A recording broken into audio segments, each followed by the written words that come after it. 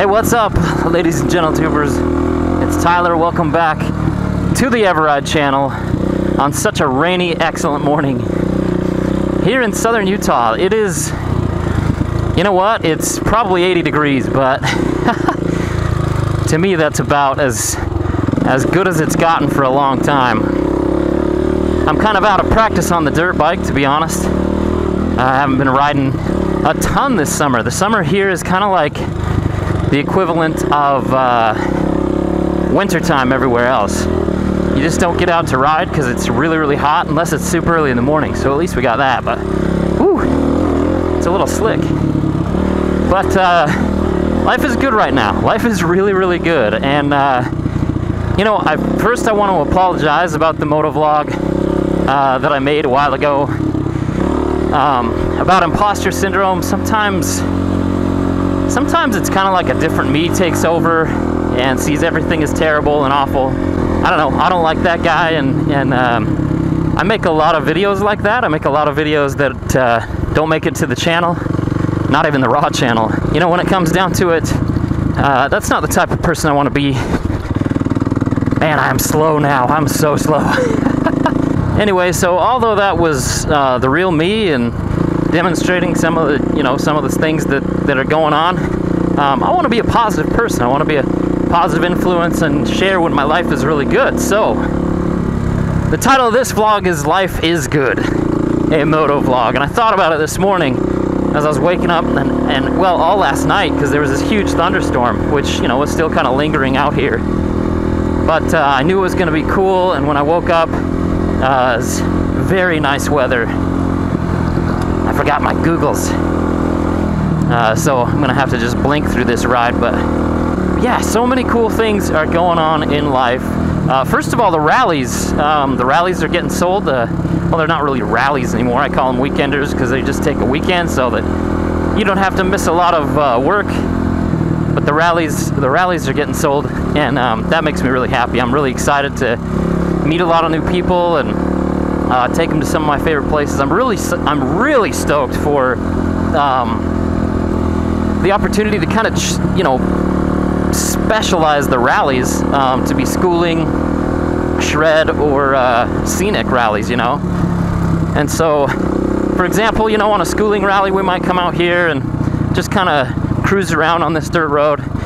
And then, like, if something that looked fun to the group, of course we'll all be talking on the pack talks, but if something looked fun to the group, we'd stop and we'd try it, and it's kind of like casual coaching, I guess. We got a little river going on here. This is so cool. So yeah, I'm really excited about that. And then scenics, you know, scenics are going to be scenery rides. You know, bigger bikes are welcome on those. We're going to go to some beautiful areas on some longer rides, so that should be really fun. And then the shred rides. We'll go to some gnarly places. We'll ride some of the best trails in southern Utah. And yeah, I'm just really excited to kind of show off what's going on down here.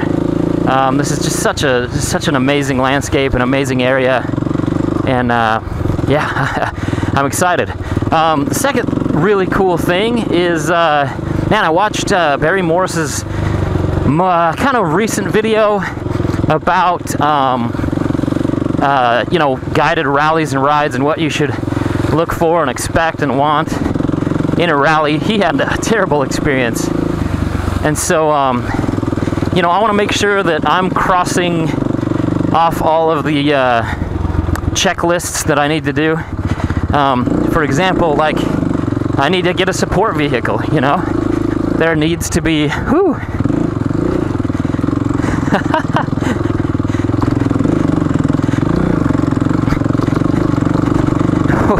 What would you rather have? Riding through a river or riding through a mud bog? It's tough right now. Anyway, Barry, you know, he had a lot of things to say. I want to make my tour something that Barry would come and be like, dude, that was awesome. And so yeah, I'm gonna purchase a backup vehicle to make sure it has all of the, you know, the vitals that you don't want to carry on your bike. So you know, spare tubes, tire changing kit, I'm actually going to put an entire tire changing stand in there.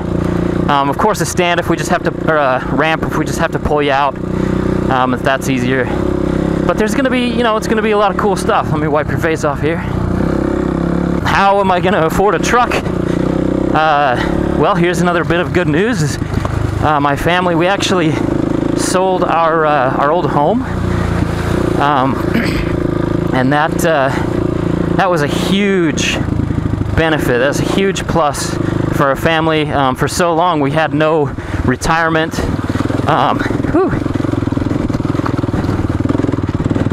Let me focus for a second. Just kind of.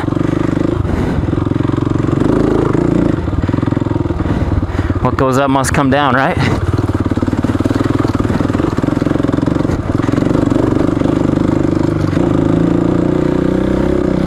Make sure that. Oh, it's a little dirty.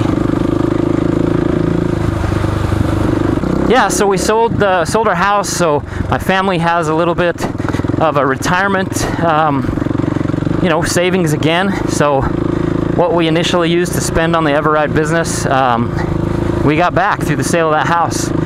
And then, of course, if you own a business and it's doing well, the most successful investments you can make are in your own business. And so I will be investing a bit back into the business. So all in all, I'm just really excited. Life is good. Oh, okay. So you're probably wondering, like, hey Tyler, where have the videos been over like the last month? What's been going on? Well, this is kind of hard to talk about, and this vlog isn't about this. And I've talked about it so many times. I've run over what I would say in my head and stuff like this about it, but and this is hard for people to hear. But last couple of weeks ago, maybe 3 weeks ago to a month, I was very suicidal and got pretty close to hurting myself in some serious ways. So, man, I'm glad that didn't happen. And since then, I've gotten some help from my wife mainly, and that's been such a huge blessing in my life to have her support. You know, when you're suicidal, you don't want to tell people. It's a really difficult thing because, you know, when you're suicidal, at least for me, you think about, man, I'm a burden on my family. I'm a financial burden. They'd be better off with somebody else. You think those things, and first of all, they're lies that you tell yourself. But anyway, it's hard because, you know, if you check yourself into a hospital, that's really expensive, and then there's the insurance battle and all that stuff. And if you tell a friend, or if you tell your wife, or if you tell anybody about it, my big fear, the reason why I didn't talk about it to anybody, was because, you know, I didn't want to be treated like a mental patient. I didn't want to be treated like broken glass. And so whenever somebody hangs out with me or comes on a ride or whatever, I don't want people thinking, oh man, I better like tread lightly, this guy's unstable. You know what I mean? And that's the thing about being suicidal, is it's not 100% of the time. I'm so grateful it's not. And neither is my flavor of depression, luckily. It's more of a, oh, little waterfall up here going on.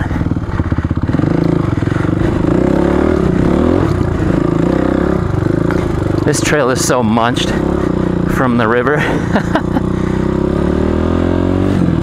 I was just afraid if I talked to anybody about it, bad things would happen. And so it was like, well, the only way out is the way out. Not a good thought. Finally, I broke down and I told my wife, and the exact opposite of what I thought happened. You know, she was super supportive. The people who I've told have been super supportive. I started going to a therapist again. He recommended some not new meds, but just a higher dose of my old meds. And man, to go from where I was at then to how I feel now, for the first time in a long time, I feel good. adjustment to the new dosage of the meds was a weird time. I think it's still going on. That was hard though. I mean, I was a little bit out of my mind, more so than usual, and now that I'm finally feeling like I'm adjusting a little bit, it is it's nice and night and day. I feel good again. You know what I mean? It's been so long since I've just felt good. And so I love that. So anyway, the reason why I tell that stuff to you, as always, is if you're feeling like that, or if you feel like that in the future, if you feel like that in the past, have felt like that way in the past, don't be afraid. You know, I still think that this country's got a long way to go when it comes to making sure that you know, there's not a huge penalty for saving your own life from suicide. You know what I mean? I don't think it's right that, you know, if you get checked in to get some serious help that you need, that it's going to be, you know, tens of thousands of dollars. And I also don't like the fact that, you know, if there's any other illness, cancer or anything like that, that tens of thousands of dollars, you know what I mean? And then an insurance battle. That's not cool. So anyway, we got to fix that, and I don't know the solution, but that's an important thing. I don't know if I'm actually on the trail anymore. It kind of, well, not kind of, it totally washed away. But hey, we're having fun, right? At least I am. But anyway, guys, I just kind of wanted to update you, and you know, things are good. Things are good. Life is good. It kind of goes back to what I was saying before. You got to look for the light at the end of the tunnel, and then there's like a train of positive thought that can sometimes come through, and it's fleeting, and you know, you're caught up in such a crappy mood and a crappy, you know, woe is me type of thing, that when you do finally, I'm totally not on the trail. Still, it's fun. But when you just catch a glimpse of like positivity, and that's something that, you know, if you talk to somebody about it, when somebody's like, how can I help you? How can I help you to feel not so bad? You know, a lot of the times the answer is like, oh, I don't know, you know, and I just feel this way, and it sucks, and there's not a lot I can do. But there is something you can do. Have that person remind you of all of the good in life that's actually happening. And in your head, you're gonna discount it, and you're gonna be like, no, that's not legit, like my life is sucky and blah blah blah. But that's what they need to do, is just keep reminding you that life is pretty great, and just to keep going, you know what I mean? So if you're feeling that way, you guys, do talk to somebody. Seek that little bit of help, and you know, maybe you can make some changes in your life. Changes in my life have been, I've wanted to become a lot more spiritual, so that's helped a lot. Other changes is I want to be with my family a lot more. That's helped immensely. It's so fulfilling to be with my kids and put down the video game controllers, and you know, shut off the TV and put away the phone, and just be present. In fact, that's kind of an experiment that I've been conducting over the last little while. Is I've been going commando with my phone. I don't have it with me most times. I don't let it distract me. The payoff of having your phone always on you, that convenience, is often not worth the life you miss by having that phone just constantly on. So I leave it home, and I set it down, and you know, when I am on my phone, it's to interact with people who I really love. It's not just to kind of cruise through Facebook or Instagram. It is to, there's a little trail out here. it is to, you know, be a part of somebody's life in a physical way, not a digital way. So I think that has helped a lot as well. And then obviously the weather today is fantastic and beautiful and nice and cool. It's amazing how much a cool day in a desert setting can affect your mood and your perceptions of things. It's so nice. It's kind of like, you know, when I used to live in the tundra, how a spring day felt. You know, it's not ridiculously warm, but it's warm enough that you know what's on the horizon, and you just feel it, and you get out and ride, and it's so glorious. That's kind of how I'm feeling right now. That's the scenario in the desert. You guys, life is good, and don't let anybody or anything tell you otherwise. There's so many blessings that we take for granted every day, and really it's a bit of a shame that that we let those things pass us by, and that you know, people like me, we focus on the negative. It shouldn't be that way. We should just be stoked all the time, because life is pretty great.